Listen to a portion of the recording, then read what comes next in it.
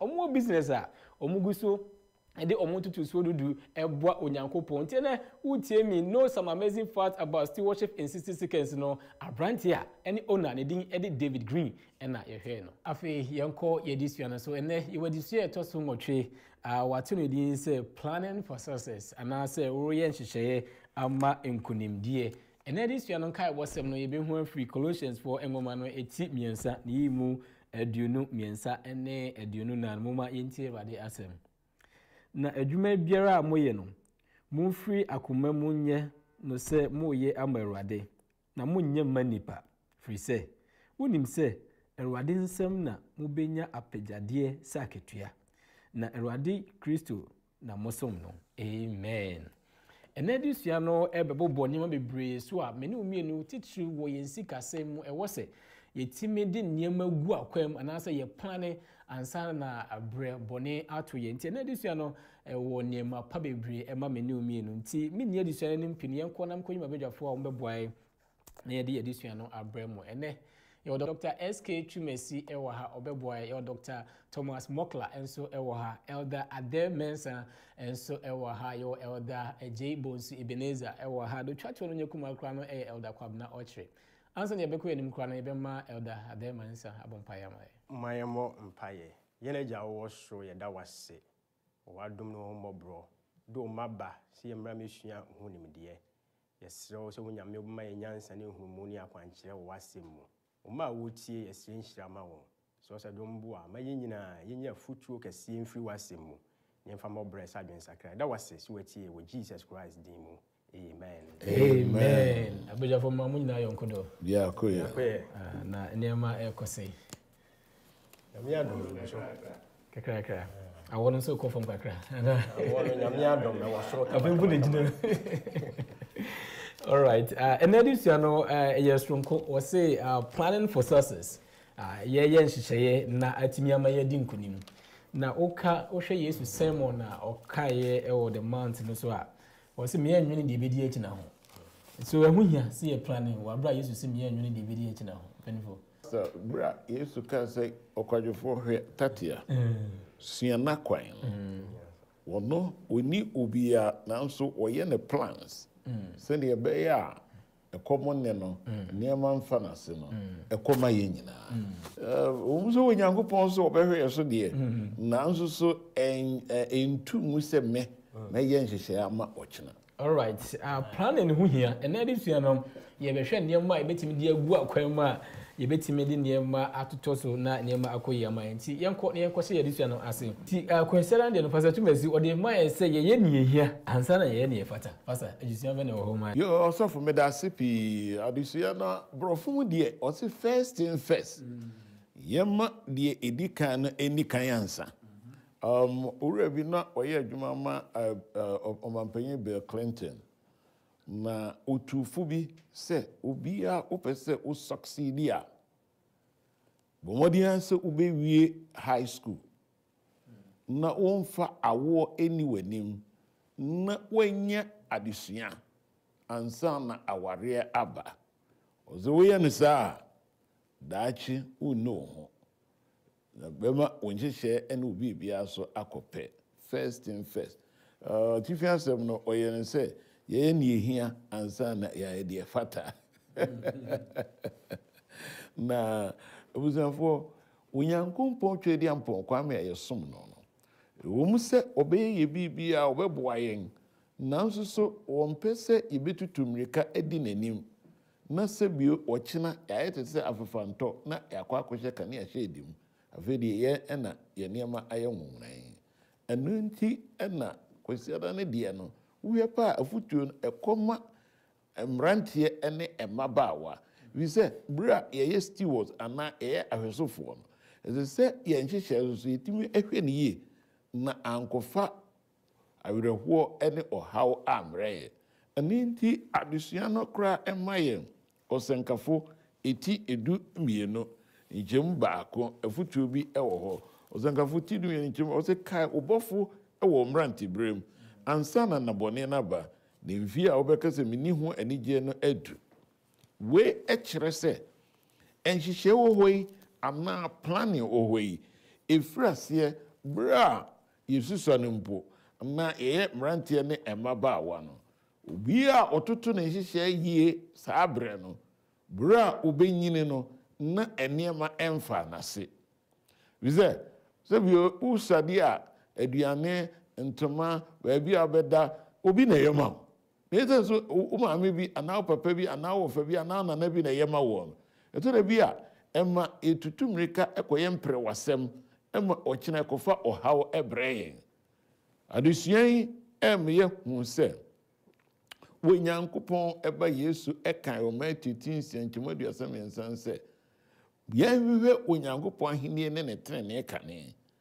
na de aka ni nyina no wode ebeka ye ho ndi ahyase no a edikan eye yenhyeche wo nyame fam anza na ye hunam fam de a ebema bibia so akokama eto da bia adusuan ye ne Yesu mbo no a yenyine dada na yemfi akwa nimu dada eno nkyere se enema aye late ana enema aka echi na adusuan no emma ye Jacob ya na wode no aye enweso amaye vize se ye kan Mose mmedi kan tiedu no nwotwe no a emaye hu kwan a Jacob eye ne nhyehyɛ ya na edikan a efa honhom enema ho woni onyankopɔn entem ansa na obeye nhyehyɛ so ama na setenam ne sikasɛm ene na ware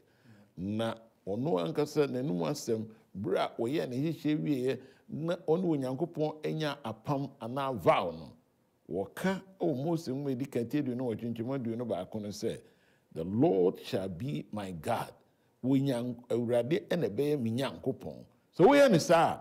wonhyehyɛ bia wo de ahye ne nsa etimi eye yie na adusua no so ede ma yense so wo kan Jacob ho asɛm no a wo se wo ne nyankopon eye ne hyehyɛ nyina wieye no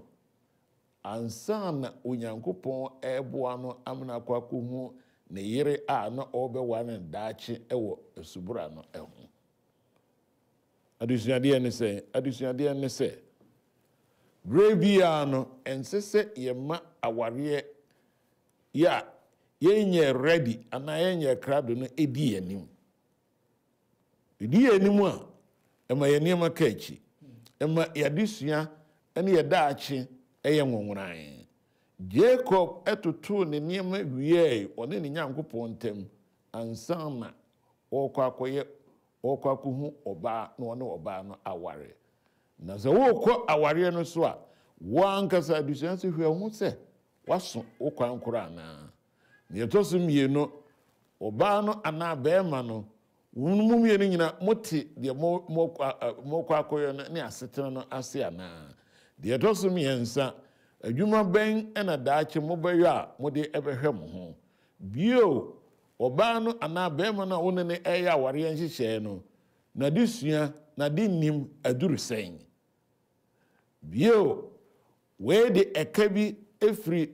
baabi eba aware no na wosu edede na efri baabi aba aware no we nyina eya ade a ezese wutimi etoto na kama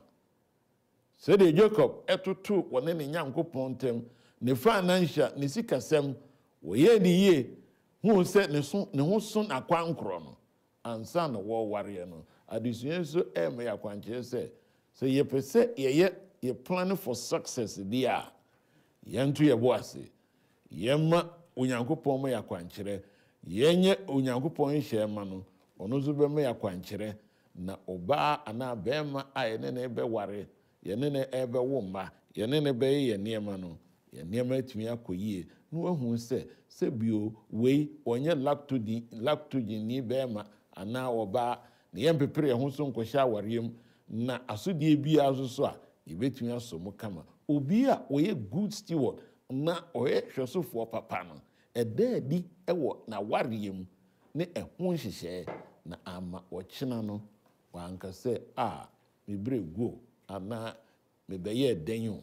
na ama bibia akokama pasa na adusua no wodi kwesera ne de na efri ye mabunu brem ene de ze yeyo na ama de ebe toatoa so no aboayen ama yanka se mehunu yanka that's it. Pastor Chumesi nyame ensha na chese ansa na obekwa already ese wo adwuma ehu hia na afenzo yefenese wo ni Nyankopon wa yonkofa spiritual connection first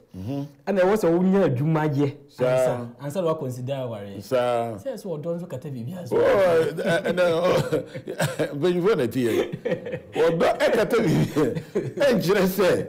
mi hu ababa awa no ana abrantie no odo nti na maje school na menya nhihye na matutumrika na makwakoye niema nwonwran ochina bo se usora no pa fe no wonya 2020 vision na eyede ni didi adusiane man se toto niema ansama na owura bi fe na eyikwa ama otworo mmebo se the beautiful ones are not yet born to obuase so we no so ontwen e ma mo nya nhije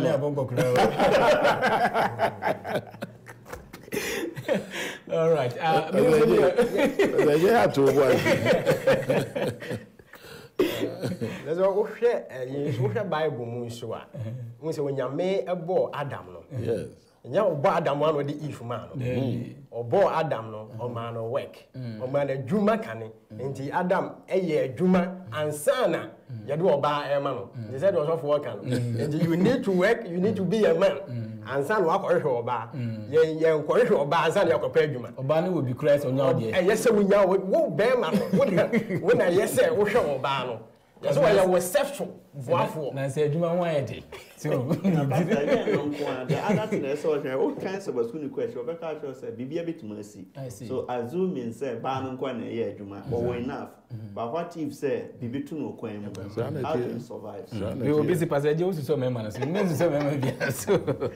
ana the pastor am na bedwafo kan e no kre say one cc ho say ye hwe niema betimi ama ya brabo asi yi na I'm very happy say this one dey aware di kan because aware ewo huge impact ko yiye pe ese wo niema ni nyina wo ko de chiri nyina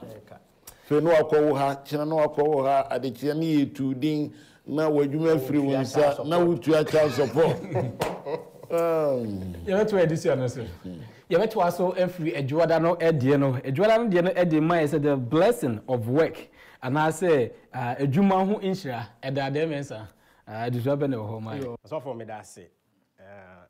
adwada adusua no o say adwuma ye ho inhira nia esese eye the blessings of work ideally say ye hwe adwuma eye ade a eho hia paayi na adusua no o kan a say eye interesting pa say say bia unless say bia wo de you are so blessed say wabusua bia sika no mo hyase na na yahwie gu efie enti no wo bai na wo dasikam enti wo bai wa adwen say ne me de menya adwuma na adusua no kan a eno kura mpo no ebeduru baabi no wo behu say eho akohia say ese wo ye adwuma ebi say adwuma ye no eyade a eboa ye na eye ekwan a ye faso na yetumi atena se ne yabɔ ye mbra na adusua no de ma ye se ye ka adwuma a ese wutumi pa adwuma wan kasa no wani egye ho broni se passionate wo passion ema adwuma no na edu ba bi a ye kwa adwuma na ayese ya bre ye ho ayese adwuma kra ye mpese ye beko na ne ema no basa ne se normally na adwuma ye no eya na yakofa adwuma ye ankasa ne yani enye ho enti ye kwa na ebu ya bem na no obi so be bisa se na ne se ese me ye adwuma me ye passionate about the a ene ne bia obi so betimi akase atena wo se ene gise manye adwuma me ye passionate about ansa na makọ enye sa de a menye kura se ne ye behwe no se ye kasa adwuma wo ye passionate about ane no nkire se ese wo tena ho se wonya adwuma as o train for adwuma wani egye ho no se bibia beba bia betimi aboa ama wo income bia timi ama wabusua watimi ahwe wo ho ane wabusua eyese wo de no ehye na empanimfuo ebu bed se bi hye wanumu a ena wo to bia ebene se bibia ni wonsamu a ebeye den ne watimi kura nya de wo ye passionate about no enu nti no ye hwehwe adwuma aya na se ye nya bibi asomu na tumi aboa ya setena mu no eya de a eho hia pa ye na obi nso bebuza se na adwuma ye no eye asotwe ana if se mpre bebre no obehu se womo a mefa se omabusuam ebi a omo wo bi sika wo fie enso na papa ne maame hye mofra se monkonko padwuma ye nti mofra no ya na du ba bi a ma dwene se na me papa omo panishe ana so omo twen aso dabi enye asotwe na emom is for your own good se uye adwuma no se movement you say ami a doctor for ne aduafo beka se onipa nkasa onipa dua no se wotna se for ideal for a very long time one enya negative impact e wo so enya ensusu aso boni bi e wo so enu nti no ne normally omo kan say you have to move. Movement is a medicine. Enti se wu move uko ba uye adwuma na uko na uba ni nyina no wapomo den so eyade a eboa na se wo hwe adesua no a na wo kan se mo de amaye na wotumi se onyankopon pa ne timupo a wode ebo nipa ne se ye betumi aye adwuma na se betumi adwuma ne yakentene ye ho enu nti no okenkan Bible verse wode maye Genesis chapter 2 verse 15 no ade asem no wo say then the Lord God took the man and put him in the garden of Eden to cultivate it and keep it. Ahano oka onyankopon ebo Adam.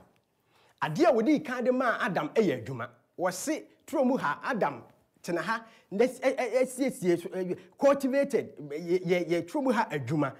Ni ente ko onyankopon ebetimi ama Adam atena ho saa. Efise na wo se tro onyankopon de ma na bibia opebia ede ewo ho. Enso oka se on cultivate wonye emu adwuma. Na de adwene a onyankopon ede eka saa ne se de be ya Adam ebetumi anante anaso betimi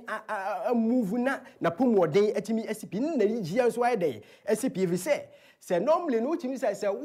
even kra we adwuma mpo na say wo beje wa home kakra anaso wo ba ayi leave bi anaso na be tena fia for bi a 3 weeks na ya fe wo say I am bored na when you want to go back to work I didn't see if say Emma wo en Kenya en Kenya bi ewo woni paduam enti na dwuma ye ya de a eboa ye enti enye punishment na emom no eboa ye ne ya pomwoden ukan Ecclesiastes nso a 9:10 no osenkafo otin kwanchemudu o say whatever your hands finds to do it with all your might for there is no activity or planning or knowledge or wisdom ensure where you are going enu nti no sabre ya wo nkwan na wo ahodin no ene yesa wo ye adwuma ebi se wonya wu kwada wadam na mu a eho de planning bi ya ni ho eho de na bibia to ede atwa enti ye wo ahodin ene yesa yetimi ye adwuma na yenya emfaso ewo so yetimi de ye ajapade ana bibi eboa ye ho na afa so yetimi bua onyame asafo ebi se tithe no offering ya kan ho asem nyina no ni nyina twa besisika kro ya so ene sika no so no emma without work enti wo ye adwuma ene sika na ba wo kan Tesalonikafo nwoma to so mienu etimiensa chemu watwe kosi du no a osomafo Paul so de afutuo bi ma Tesalonika asafo no na ne yawo kan nyina ne se ye asomafo ye onyame adwuma na adwuma ye no ye mammo ho emeje pan no ni ene ye mesresre mo hwe ye boye ho modene se ye ne be ye adwuma di Paul say no kan enwoma hodo a no ye tent maker eno ne adwuma na wo ya na eboa no eno ntino na onye dependent na ahana na esi esua bibi wom se wo ye adwuma you are not a dependent if it's a wo to me provide for yourself and you know who says so you young person kwa na ye adwuma undepend o maame o papa if it's a car wato enti nyese afi wo person ko ba bia na akofro ba se kwesime afi no a wo be ye dependent wo to me edu ho so na wo wie kura no Paul ewie ho no oka bibi wo se for even when we were with you we used to give you this order. If anyone is not willing to work, then he is not to eat either. And when you can say, and sa enya adwuma no, and say dey, and say didie, enti no se wo pese wo didi na wo me de a, say wo ye adwuma. If you say adwuma no so akatuya e na wo de ye dey, wo de eto nia wo de ubedie no. And enti aha no adesua no e de ma ye se, adwuma ye yade a ehu hia. Na ye wie kura no, ade a wo sa e kan ya na interesting and say so we ye adwuma emma wo anigye e wo bramu na afa so emma wo tumi eboa afoforo if say nia eba wo nsamu no eno na wo so wutumi di ahu mobrofo so de emobo enti adwuma ye ye di a ehia na ye hwe a Adam any if even though oye bone no onyame enioma bone eka asase na nyanchanse ni ade ehya ase fifiye no onyame still okachire Adam say eyese wo ye adwuma ya omu na abede ubedidie and it means say onyame enyi adwuma na ye dey enfri ho na embom no ema adwuma no kra be ye dey ebe ye den more na ne den ye no so eboa ema ye nso ya nya dey yenya ahomeka ewo ye nipadua mu enu nti no adesua no do de ma ye say ye mo ye homoden say ye be ye adwuma kwan bia se ye faso nyenya adwuma ye bia no se ye faso se de be ye a betumi aboa ye ene ye busua ene afoforo ne yetumi nso aso onyame adwuma mu ne yetumi aye ekosi se onyame no a ebepi amen amen edade men se nyame nhyira pani bia fe no kubaji wase be ma bia wo ho a ese mfifire ti waso achi ene wo ko achi opa te se wo ye adwuma den pastor emfaso wo adwuma den so na ebi mun so ya akwadwere o pao nti me pese ye bobo mfaso ben no bi ni dian wo ya wariem so wo ye bema na wo ye adwuma ye adwuma den a awariem se na sitie na wo ya akwadwere so a se de mema nkola so mu so bia so is serious se mema akwadwere fo bia ni na pastor aka ba akubia na pastor wo yiro ho ye adwuma at the end no wonu wani GSA so ye kwadwofo so a won ra obeba no oba na abema no oja hoko Ellen White see what kind of book education was Unyankopon the adwuma maye as a blessing say nshira you say eating true na bibia ho nanso say monno na montutuo na mon the pastor so obi tuo na onye adwuma we dey am so one we are what was Unyankopon be gia hode na firi so ama de ope adwuma no no one ha china wakwadwuro mu no na diabetes no any stroke no any niema eba be yew if you say one ma adwuma a e ma utimi kentene ho ma wani agie ma wankasa wo ebua wapomuden no wa ma adwuma nya di azofa yi kire ye no wo Nyankopon de adwuma maaye se emwa ye wo yire ni beje wo kura ni beje wo ma ni beje wo ti so boa afoforo bi se wo ye adwuma na wo sori so a planning for success wo nim se na me kwa ha na wo nya adwuma wo kire won sa gubo e na wada ye mfa aduane mesi wanim pastor nyame ensha nti adwumaden de ehu hia na no ma me because o say ade ba ko e ya pa so kwa ko ware be mo ye kwadufo o say nyenyenyenyenyenyenye nti no say de me hu ni say so wo ye adwumaden a wa nipa bu nipa respect na wa so no crowd self confidence kwa so na build e dey quick one we because the passenger mu abochi adwuma ho nti na mo mane mano ai dendende no pastor afutu be na de be ma ye nnuanu mu a wa ko school bi anka tie adwuma na nka ese wonya ese adwuma employment Ghana wonya bi ase ye bo makutia nkwase se mbe ne ye de be masa afo pastor enye de wa ko school nko a okay so wo ko bie so wa nko bie because your papa no say we man go school so mo ye adwuma na we must be job creators not job seekers yes o doctorate degree kura na adwuma ni wa create bi me ko Ghana me na WhatsApp so mo akwa na botai na wa wie university no to nkoko yes bi so to bread bi so to pan yes so wo pa adwuma obenya adwuma ni ya yo so woni abre nko oh yes me hu WhatsApp bi na omo so mampanyi Rollins na kan but eche mampanyi Rollins no na ka o si asofo okra mo nko ye adwuma fi se Peter ni you know me fisherman o mo ye adwuma I come and work college there was this guy I know a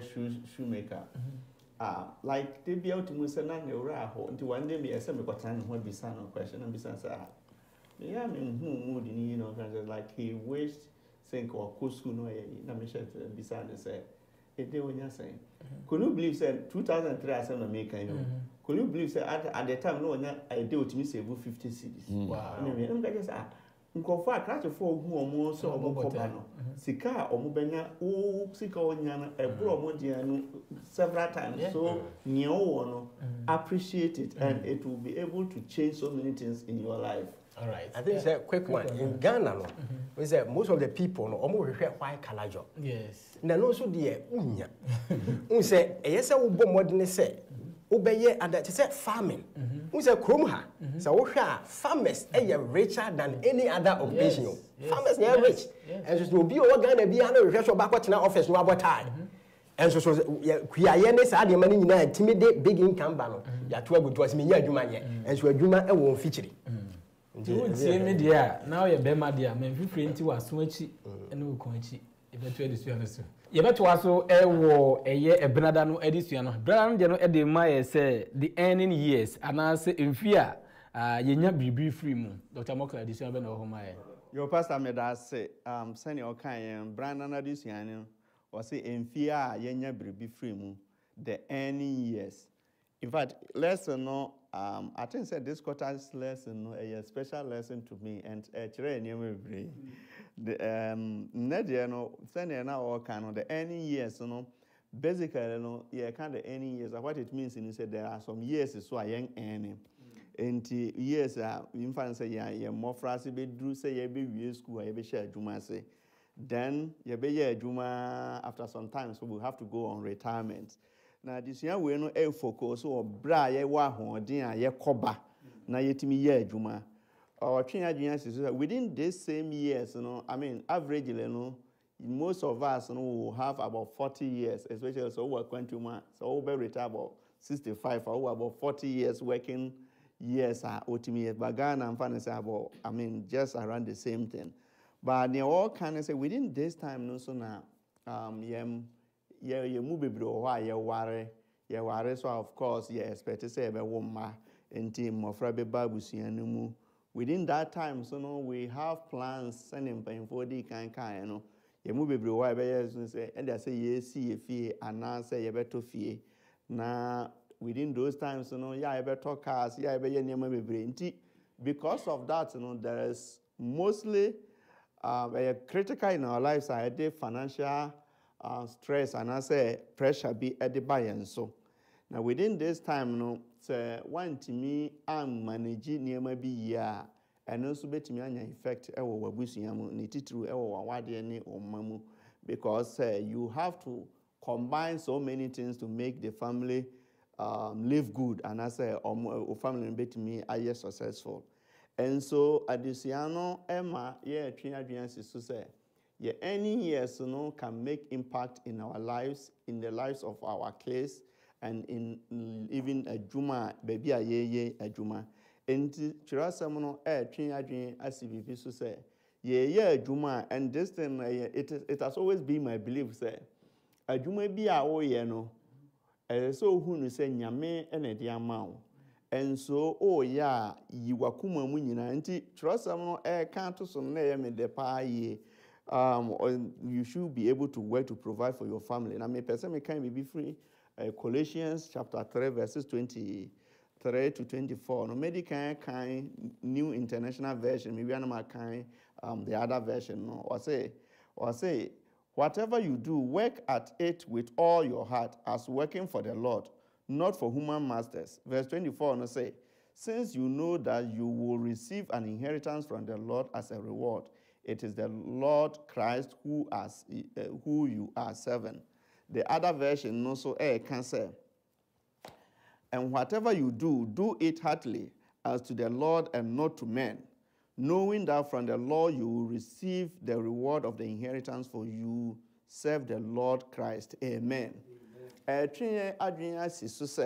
Yemu bebre owa Ghana na say we ase fa na nyina abibifo titru ye adwuma na ye supervisors ni wa na say ye mpanyimfo ni wa we now sneak to do things as if say ye obi na ye no adesua na etwen adwuma so one of the important lessons I want to adwuma so say ye hu ni say ye ama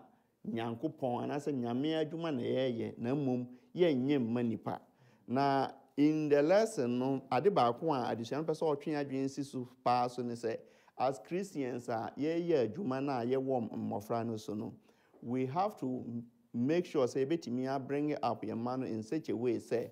betimi anyi abedru baby aye independent. And so say betimi mama aye independent na omo so atimi anyi e wonyamisuro mu a, there are some basic principles as parents we have to follow. Principle number 1 will be say we have to create a godly and as a Christian environment to our kids. What does this mean? Basically, say as parents, as I say, otimima oni oma etimi som nyame, oni ombeba sorry fie, oni omobeye nchire. Even you have to teach them how to tithe and also give offering. Oh yes, Anna, prepare the environment for them. Say be your munya ombehu say ni omubenya nyina no, they also have a responsibility towards nyankopon adwuma. The other thing SSA yes and ye baako so say we should help them to appreciate say adwuma mu enso na obetimi anya mfaso enso say uko school we na onya nyame ye wadom na wanyu adwuma ya obetimi aye no with integrity na odi wa ho odi nyina ye, and also by so doing no ombe appreciate say adwuma omo ye anasa omo mmira omo de ye adwuma no eno so emfaso no mbenya na eno so agina so ama nshira afrimu aba. The last part ehun hia so pa so yes as parents it is our responsibility to also provide formal education to our children. And so sometimes it becomes so expensive. But one thing I say ye kind say ya ma omo antime nko school no so it means say na ye or ye ma omo dachin so aye basa enti whether say ni bo edin and I say ye ntimi no, we should also try in our means, other means a bit media yet me provided the necessary education for our case. Ye educate you mono, it will also provide them the opportunity to say and so at the age of retire, you will now begin to appreciate the kind of work you did in the lives of your case. And the earning years so say we should not forget our case. We should plan for their future. And so yes ana nyankopon so ebe boa ma mmofra na ombe firi mu aba no betimi anyi abeye mpanyimpa na yehu omo daache ya ni beje se ya ye ne nyankopon pese ye as parents ne branda no de no ede maye eno no. Doc, nyame ensha onti no kre time am enu mienu ye wo betimi de aye adwuma ye about 40 years na e also etimi yire ho na ye adwuma ebe boa ye pa na another aspect na oka say yenyire ye ho ye Colossians chapter 3 verse 23 and 24 no o say yenyire ye ho nya adwuma ye fa yakoma nyina na maye mfa ya adwen si say ye adwuma manipa nemo nyankopon ono no ho na ketua na efri I think say we a powerful advice teach you wo nyamesom mu say we ye sofo we ye elder na wa adwen ye wo say members no na be appreciate you, church na be appreciate you, one adwuma no be resign. But say the Bible no kind of Colossians so see ye hu say yakatua was ye beto edition so eda ukwara no de no eda oche ede mai say wo de no kwaredie eye adwuma eda edition be no mai yo pastor me da bebre working with integrity wo de no kwaredie ye adwuma. Integrity is the art of behaving honorably. Say subaya na say wo da suban papa bi edie so bia ni ho a e wose saa na so ye no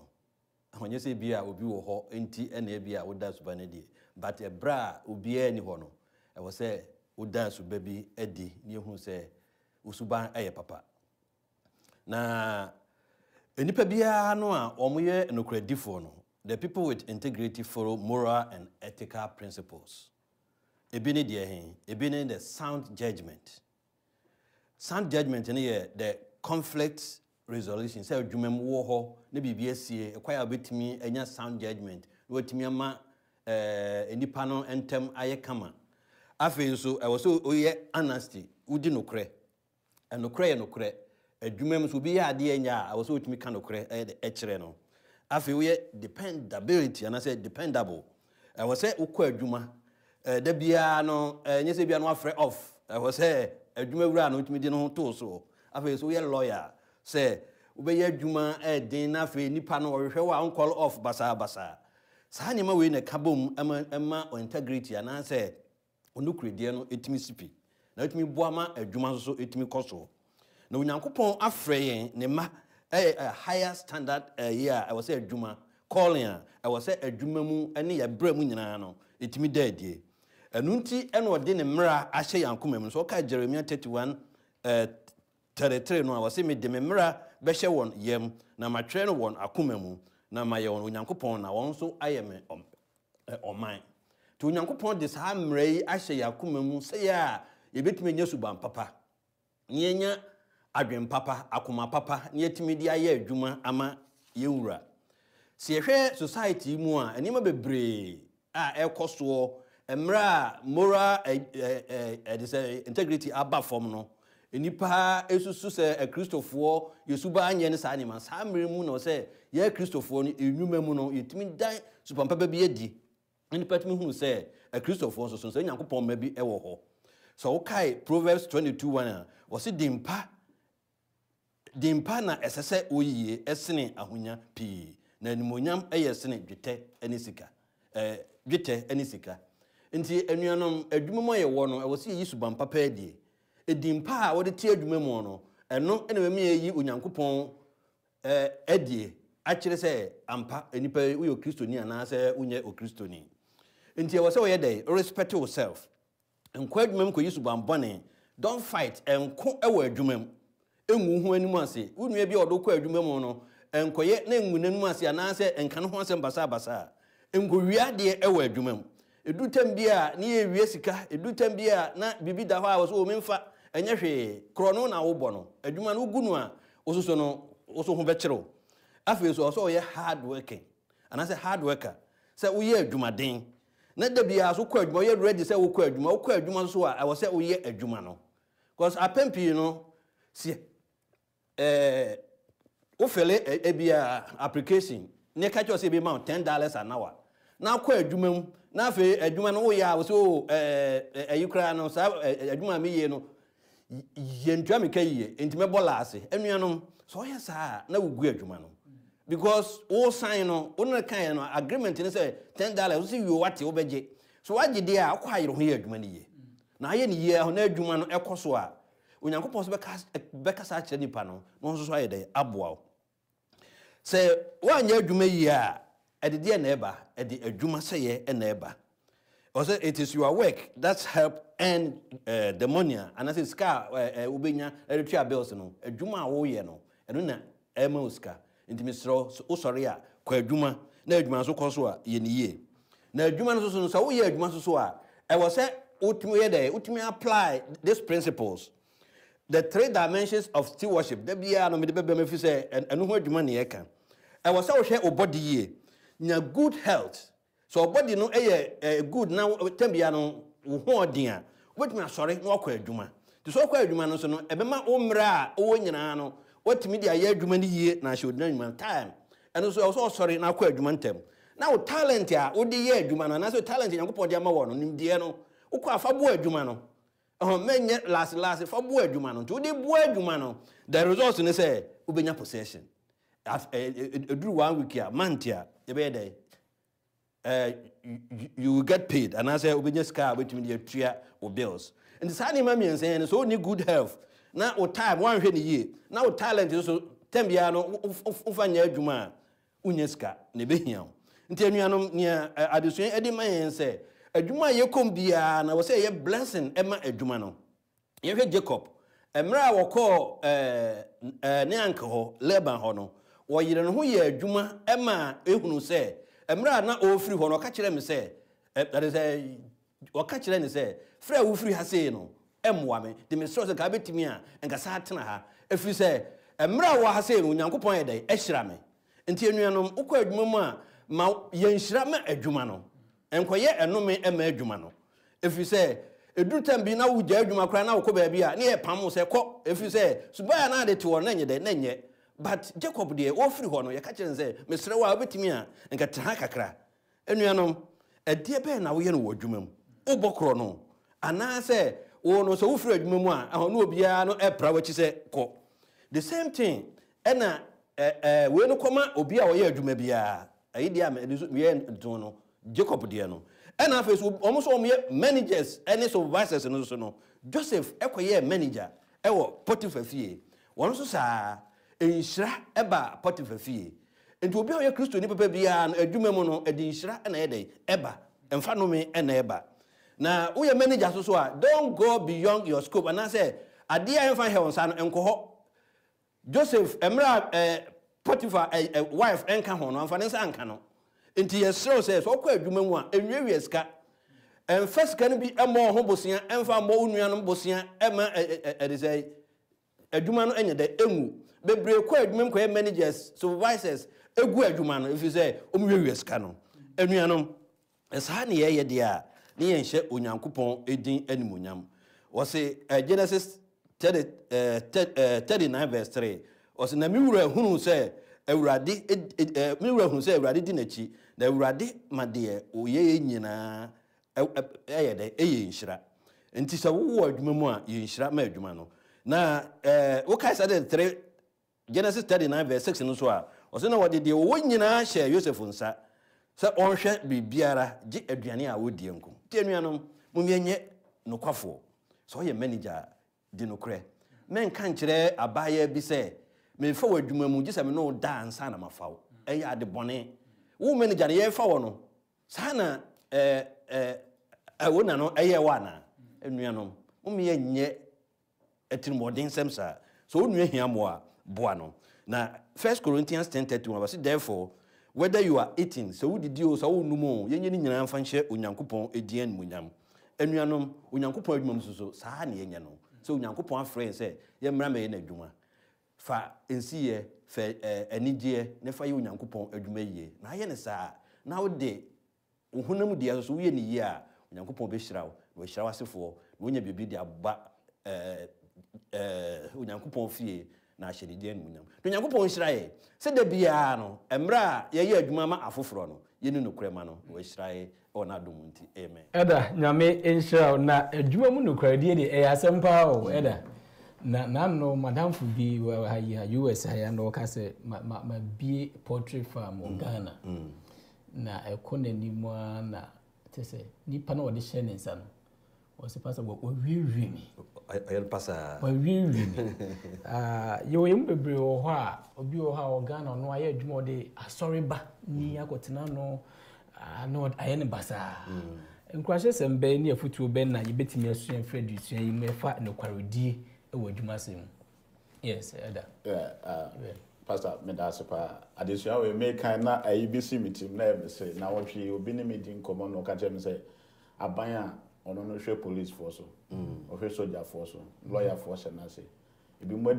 diska gu na adwuma na wo individual oti abrochira wo ni ho o be yo de be wo ni me wo Ghana me ye adwuma ye wo individuals do on so omo so ye no kwaredi for pa me ka me start a bank na me manager me ne ye adwuma wo ya otimi ka say me ahana me yire me ma yesika firi wo ti me ma wo me di agro wa ngu adwuma and na maintenance better chain maintenance say the Bible ne kan baby e won say ya nye ho yi na adwuma ne gu a affect wo ma wo abusua wo family nyina e affect nti ya de say man no kwaredi e the paramount e wo ya brabom as a Christopher ya na are ho say we beka say even Christians no kra na wo form adwuma mu gu adwuma there was this pastor no say e ya ne din asori ba say open members abebe ye na adwuma na ye ne din so be recommend members na man the sound said the ona wo di kan no anyenyo nti ye Christopher ye asede say di no kore e wo ba bia ye wo amen yeah nti perifo nyame enhyam adwuma mu no kradie de me de me hu ni say wo ye obi adwuma say ye wa adwuma odi mu no kra wa na beboa na wo ye wa adwen say wo besisi wada say adwuma rua no ana say aban a wa no David no de wo di ye no wo be no ye beto edisua no so eda ejebozu ye bekọ ye wada no edie no odi ma ye say rehwehwe afutuo pa edisua be na wo ho ma sofo medasi na brofo no kan say seeking godly counsel na che say ye hwehwe onyame afutuo efa ye management ye sika semu na me pese ye kan bibi free enwom ngoma no ye di kan no ekosi miensa no o say moment enti awade o say nhyira ne onipa a ɔntena bɔnefoɔ agyina mu na ɔnyina ne bɔnyɛfoɔ kwan so na ɔntena fɛdifoɔ tenabea na mmom n'ani gye Awurade mmara ho na ɔdwene ho awia ne anadwo ɔte sɛ dua a ɛtim asubɔnten ho ɛso n'aba ne berɛ mu na ahaha mpo na deɛ ɔyɛ nyinaa ɛbɛwie yie. Wonim sɛ yɛwɔ onyame ahyɛ yɛn sɛ yɛyɛ kristofoɔ yi sɛ yɛhwɛ yɛabrabɔ ɛso yie. Titiri no ɛfa yɛ sikasɛm ho na yɛwɔ animdifoɔ bebree a ɔmowɔ sikasɛm mu suahunu ne nimdeɛ bebree bɛ dodoɔ na deɛ no a ɔmode ma yɛn ebi wɔ hɔ a yɛa na ɛmfa nyame kwan so ɛsiane sɛ yɛ obi wɔ hɔ a wokɔ no hɔ sɛ wopɛ sikasɛm mu nimdeɛ a ɔbɛma wo nnwuma ahodoɔ a wode sikasɛm bi te sɛ alcoholic ne tobacco ne nneɔma bi a ɛnsɛm fata ɛne yɛn gyidie bɔ abira ɛno na ɔba advice wo sɛ fa wo sika kɔhyɛm nanso yɛdeɛ yɛyɛ kristofoɔ yi bible no ma yɛhu sɛ nhyira ne yɛn a yɛnkɔ saafoɔ no hɔ ɛnkɔgye afotuo a ɛne yɛn gyidie ɛbɔ abira nti mene ɛyɛ yɛasɛdeɛ sɛ ɛne yɛbɛtwea bɛn kyerɛsɛm no ne yɛhu deɛ bible no kasa fa sɛ yɛde yɛn sikasɛm ɛne yɛn biribiara ɛyɛ ɛsiane sɛ ɔsɛ sɛ yɛtie nyame deɛ ne deɛ a yɛbɛnyini from yɛbɛso aba ɛwɔ ne berɛ mu na yɛahahan ɛnyɛ dɛ ɛmpo da nti ɔse yɛn nyinaa ɛsɛ yɛma yɛne gye sɛ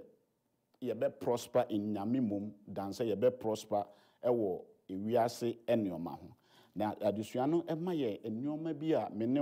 ɛyɛ sɛ yɛhyɛ no nso ɛberɛ a yɛbɔ yɛn berɛ a na yɛkɔ yɛn anim nti woka mebusɛm nwoma no ɛti mmiɛnsa yi mu nnum kɔsi nwɔtwe no a momenti Awurade ɔse na fa wakoma bata Awurade ho na fa wo ho twere mfa wo ho ntwere nhunu mu hunu wakwan nyinaa mu na ɔno na ɔbɛtene wakwan.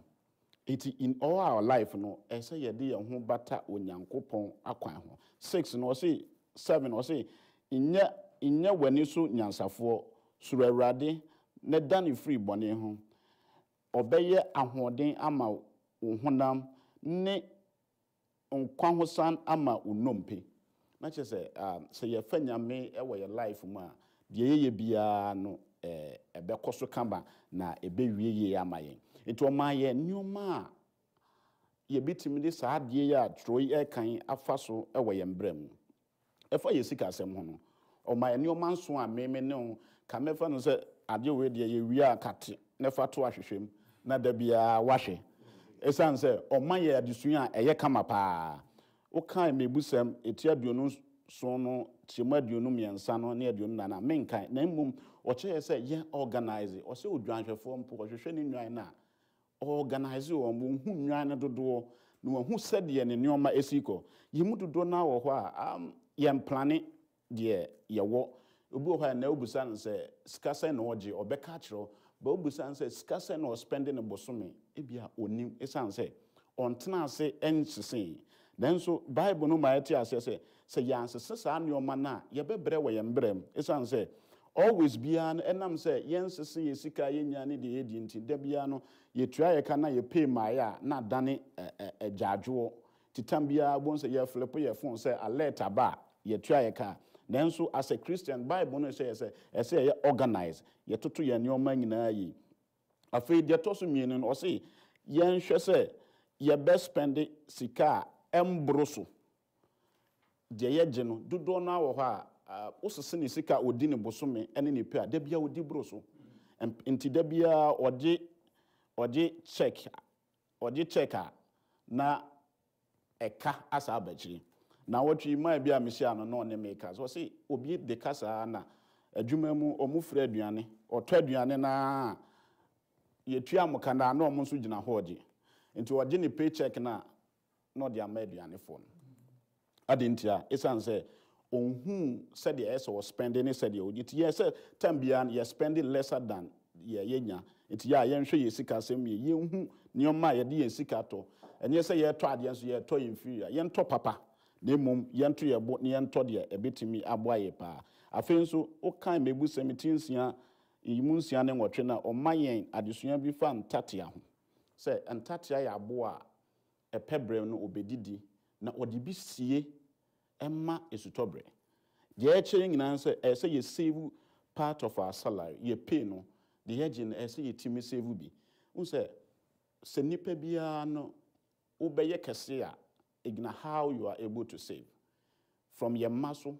ebesi your penny so ese yesua saa suban yesan se yesua saa suban ya ebetimi aboa yen se the bible no say say yanko ntate anche ne hia demu no na saa neoma na wode sie no okoyi bi na ode ehwe ne ho enti yanso yensua ntatea na yensevu na ebeboa yen ama yenya ye ho ye eniko ase dam bia wo pay ba bia ye frɛ wo esan na asa no ese otimidi bi esi afi de toso 9 o se yen kaye betumi a mayem en pe eka maye ho ye mundudo na epe ka maye ho mebusam etire de onum ye yi mu nso no se do de ka no eye de ode ne ka na koa iti so wode obi ka tam bia no nipa no kra no wuntimi oye bone ti akra wuntimi nka esan se odan no na odan obi a eden se obetimi yi no krempo ayede akire no ye mundudo na wo ho a eka ye de nti adwuma enikwa se ye no na ye company ka eni yegidie ebo ebra a enikwa se ye komompo yetimi kosa companies no ekoye adwuma ye mundudo nso wo ho a ye toto nyoma bi a ensese yeto na me principle ba ko a mesusu say kamel na wo hwe mi and before you spend mostly say ka obetimi a and before you spend ye mududo na want anticipation say oh bosumi afie di manim amfie di manim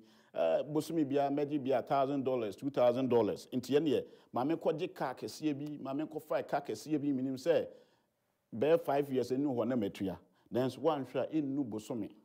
na wadwuma hwe covid ba ye nim bi si ye nipa won hwere won adwuma e de how eni amane e beto so enye won ko an so wabusua ne nyina e affect wo enti say hwe ne yi afen so e de say ye worker ye diligent and say ye nye kwadwofo we na adwuma mu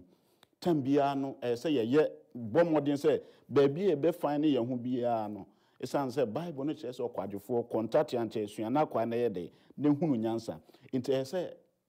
woye Kristo ni you don't have to be lazy wo adwuma ma say wo adwuma ni ye kind of best workers e wo adwuma no now ye Kristo ni wo ye kwanhwani ni ankan wanka ho a then there is something missing that is wo di nyame hwamo iti baabi a ye wo bia say ye adwuma den say de be ya adwuma baabi a ye wo no ene ye sika asem nyina be ko sa fe ye ndi nokore asem bia na me de power say onyame nhira na ma onipa ye de eye odefo enye de ye be free ye mmodja mu apre no ene ma ye adefo iti ye momoden a say ye be di nokore ye tight tua ye maswa for mu ye disa nokore na onyame nhira ya de odo nsa som bia no edane nhira afei kai hu say bible no maye hu say baabi a wakoma baabi a wajapade wo no eho na wakoma wo how are we managing our things yes say ye nyoma say ye betena say so forever na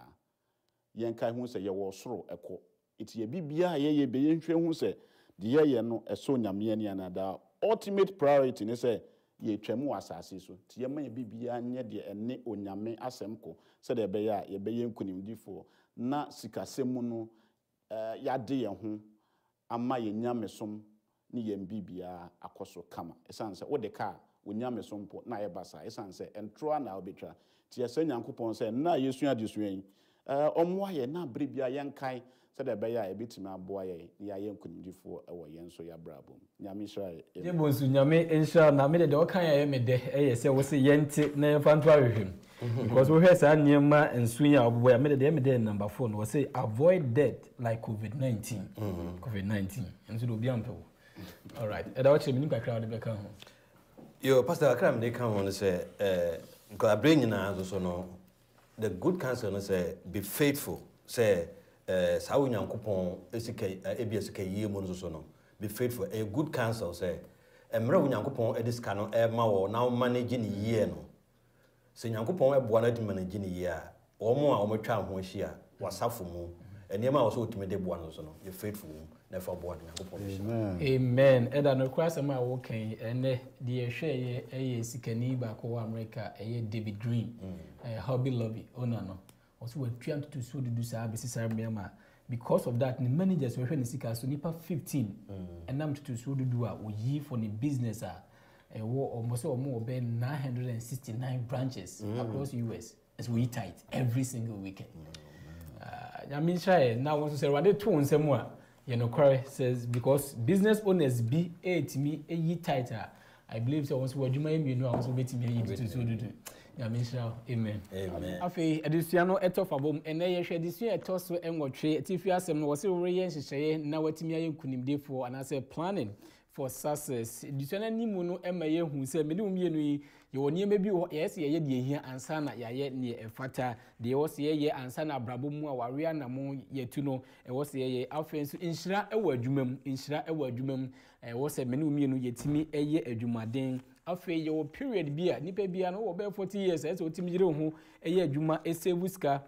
ndachi bi gba akra watimi atena se eye afei nso adwuma mu nokwaredie so wotie me na wo ye adwuma bi obi adwuma na wo ni nokra mesrew ene di so ense me kan cho sesa wate na wo be ye insha de to so ya wada de no nso me ye hu se evutu opade de nyina no efi trace mu that Thursday lesson no de me de pa so wo betimi laminate never border no pa bia sorry a Wahe na yefutupa ebeshira. Radin shaka krai so emaye. Amen. Yankola mkwajima bijafo nseme etwato na afi emompa yenje. Doc, nseme etwato. Yo, pastor, send me kind no. The any years no me hunu say most often ye adwuma no wonyame efia yadwen kwesi so say ye nyame so adwuma. But in secular world no yadwen time kwesi so sa. So what I want to say is say wo ye wadwuma ye wo asorofia na say wo ye adwuma wo ba bia no na say ohu ni say eye onyame so adwuma na oye so you have to do what is expected of you say be your betima nyamu nshira no nyame ishira pa edade mensa yo so for adwuma yesini eni akatua ndi say wo gi adwuma say wo be ya say ye bom modern say ye de ensiye e be ye adwuma most times no yakwaji adwuma no na ase ye beye ase ye nye enso akatua dudi a ne ye kwa akwaje ade ya onyame ani chiri amen ye gi a ye fancy ye ne ye nye ne mfa so pa embra so eda nyame insha pa all right your 30 minutes spent omumra eda jebo nso nsem etwato mesema make etwato ne say ye Christopher yi ka me say ke betimi a let's end before we spend. Amen. Eda nyame insha. Eda wache nso nsem etwato. Yo pastor, me so dem di twato no ewo Colossians 3 verse 23. Wose na adwuma biara a moye no, mumfiri akuma mu enye no say moye ma awurade na monya manipa. Amen. And so nya manipa de a adwuma ye no ye ni ye, menwie me mokro no, menchiti na emom ye ni ye a onyankopon be hyira wo. Amen. Amen. Pastor Chumesi nso nsem etwato. Pastor obia ontutu niema yie no eniema efa wase obia so a wode awo aware ene de wunu ho edi wanimu no ebo fom aninti yehwe Jacob ne na nhyehyɛ na ama eniema amfa yase aninti ena odwondofo no se gemebra miwura ma memfa nhya won sakra gemensa na ma enye ne awodonko Amen. Amen. Eda jebo nso be bompae amaye.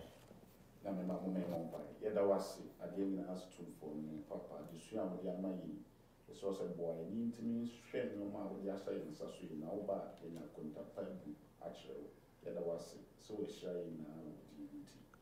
Amen. Hana brother my ho kwane de jumadi ni nyina no aba awiye me fasa akonya yin mother the production team ni nyina se Samuel Lamte ene Michael Somwa so motutu fidie no ma ma bibia e course 101 ana afi so wa wo hwe mi so onya bre na ne ye esua edusua no afi ye beda Hope TV Ghana ni Terebian Ghana so ase e won toboa ene moa omo so de boa ma afofo enya bi ehwe afi sika eguso gigi de boa omo no eguso ayeje omo numbers na gu screen as no so ntimi fadi ko kro ada bomodin so betimi aka na wetimi de kaka ebio Columbus Ghanaian Church ye the program for bass I must say beba baby efa ya apomden ho ayato din say your health matters and you know apomden ho nsem from next month the month of March e kono